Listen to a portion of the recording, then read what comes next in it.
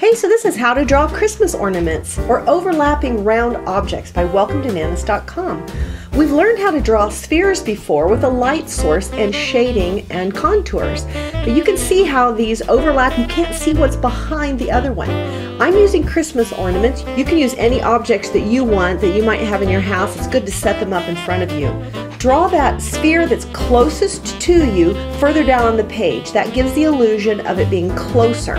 Then draw a sphere that's next to it and draw the entire circle even though it overlaps your first circle. Place that second circle further up on the paper if it's behind the first one. It gives that illusion of being further back. Then after you've done that, erase the lines that's on the closest circle and it'll give the illusion of the back one being overlapped by the front one. Continue to do that until you have all the balls drawn that you have in front of you. Then do some of that contoured lines that we learned about spheres and also some shading on every single one of the spheres that you have drawn to make it look round. That goes on the side that is away from your light source. Then I'm going to draw the designs that happen to be on my Christmas ornaments. You can draw whatever's on the round objects that you have, like baseballs or whatever you might have. And do a little bit of shading and thing to make it have the illusion of having color, even though it's black and white. This is really fun. Have some good time with it. Don't get too particular about it.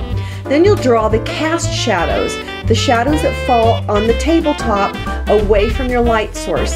Do a little bit of blending with your finger, and then I added a little white dot on the top where that light would hit the most bright, and also did erasing of the drawing that's in that.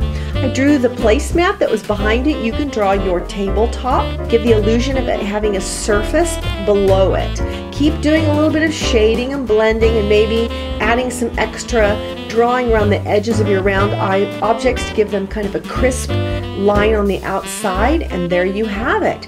How to draw Christmas ornaments with overlapping round objects or spheres. You can do it. This is awesome. More how to draw lessons are found at welcometobananas.com.